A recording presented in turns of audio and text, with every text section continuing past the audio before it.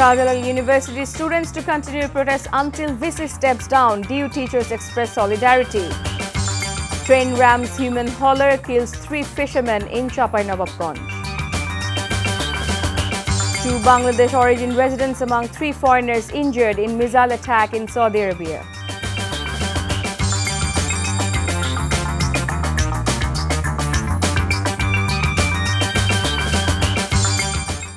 Assalamu alaikum, this is Chaudhry Sama welcoming you all to Evening News. You have just had the headlines, now let's move on to the details. The hunger strike by students of Shahjalal University of Science and Technology, SUST, demanding the Vice-Chancellor's resignation rolled into its 6th day with no sign of resolve in sight. 4 more students joined the fast unto death strike on Sunday, taking their total number to 27. However, according to protester Nafisa Anzum, 17 out of the 27 are undergoing treatment at various hospitals, while the rest are continuing demonstrations on campus. Earlier, one of the protesters had to withdraw from the strike after his father suffered a cardiac arrest. Protesters are adamant on continuing protest until Vice-Chancellor Fariduddin steps down from his post. Unrest at SUST deepened on Sunday evening, 100 hours into the hunger strike, as protesters disconnected electricity supply to the VC's residence following his refusal to step down. The students went on the strike unto death, demanding resignation of Vice-Chancellor Fariduddin Ahmed following the police action on the protesting students as his behest on January 16. মতামত এবং তাদের দাবি যে আমাদের জন্য যে খাবারগুলো দেয়া হয়েছে আমরা কোনো খাবার গ্রহণ করিনি, আমরা কোনো অনশন ভাঙিনি, এই খাবারগুলো যেন পথশিশুদের মধ্যে বিলিয়ে দেয়া হয়।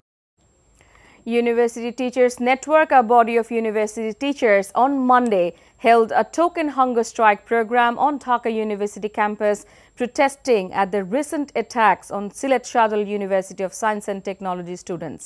Teachers from different universities of the country participated in the token hunger strike program that started at 12 p.m. and would continue till 3 p.m. at the base of Operator Bangla on DU campus.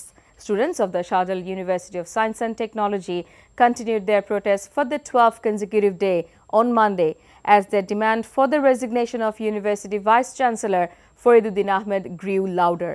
The protesting students refused to budge from their demand of the Vice-Chancellor's resignation after a virtual conversation with Education Minister Deepu Moni for the second time in early hours on Sunday. যখন মৃত্যুর ঝুঁকিতে নিজের ছাত্রকে ফেলা হয় তখন আমরা শিক্ষকরা অসম্মানিত বোধ করি না, কিন্তু ন্যায্য দাবির আন্দোলন যখন হয় তখন আমরা অসম্মান বোধ করি। আমরা নিজেকে মনে করি যে আমরা কি আজকে চাষাভুষা হয়ে গেলাম কিনা। এই হচ্ছে আমাদের শিক্ষক সমাজ, যে সমাজ আসলে মানুষের সম্মান করাতে ব্যর্থ হচ্ছে। Shahjalal University of Science and Technology Vice-Chancellor Professor Fariduddin Ahmed has apologized to the teachers and students of Jahangirnagar University for his unintentional remarks on JU female students. Professor Farid JU called JU Vice-Chancellor Professor Farzana Islam over phone at about 12 noon today and said sorry for his comment, said a press release signed by the acting director of JU Public Relations Officer Mohammad. According to the press release, Professor Farid claimed that his speech was edited and spread through social media. Professor Farid said he realized that the sentiment of Jahangirnagar University's teachers and students were attacked by the edited speech. In an audio clip that went viral on social media, the VC said that no one wants to marry the female students of JU. The EC law will be formulated according to PM's will as it was tabled by the Law Minister of the unelected government, said BNP Senior Joint Secretary General Rizvi Ahmed today. He said this after paying tributes to the grave of Arafat Rahman, youngest son of Begum Khaleda Zia, this morning.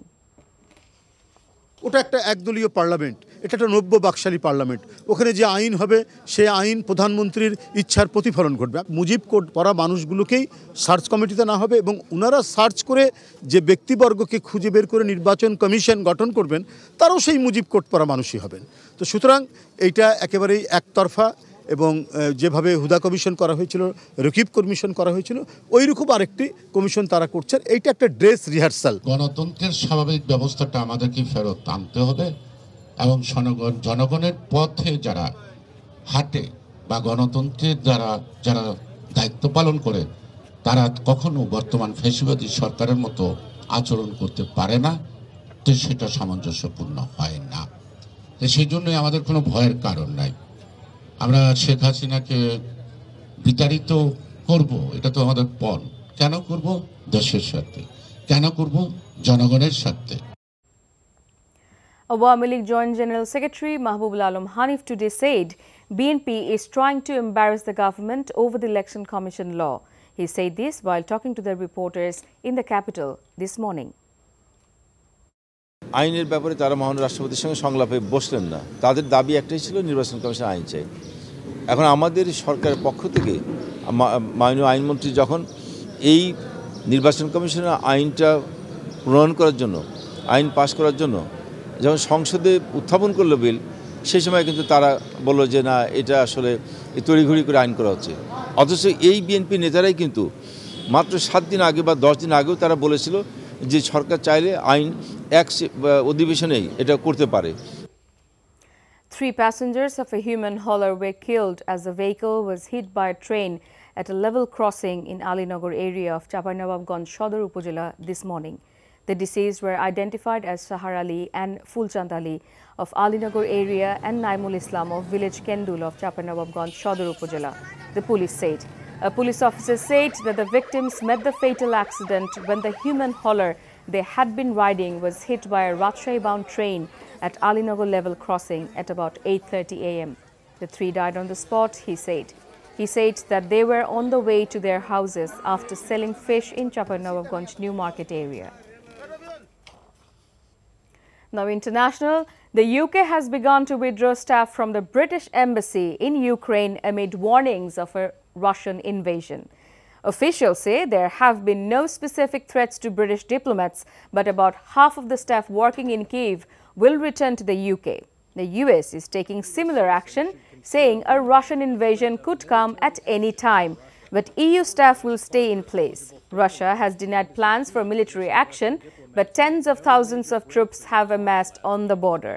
The US State Department also warned people not to travel to Ukraine and Russia due to the ongoing tension and potential for harassment against US citizens. 2 Bangladesh origin residents are among the 3 foreigners injured in a missile attack by Houthi rebels in southern Saudi Arabia, the state media reported on Sunday. Reuters said that the other foreigner was a Sudanese and that they have sustained minor injuries when a ballistic missile fired by the Iran-aligned Houthi movement fell on the town of Ahad al-Masariha.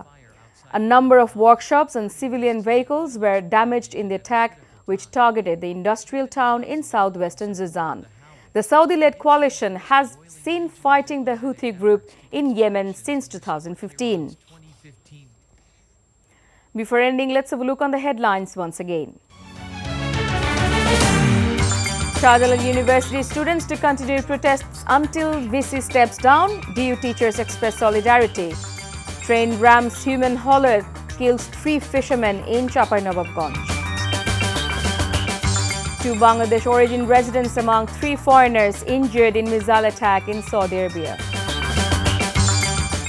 And that's all from the newsroom for now. To know updates, videos of this bulletin, visit our website www.ntvbd.com. Besides, visit our YouTube and verified Facebook page for updates of NTV's all popular programs and bulletins. Our next bulletin, Shunda Khabur, will be aired in Bangla at 7:30 p.m. Thank you for being with us. Have a good time.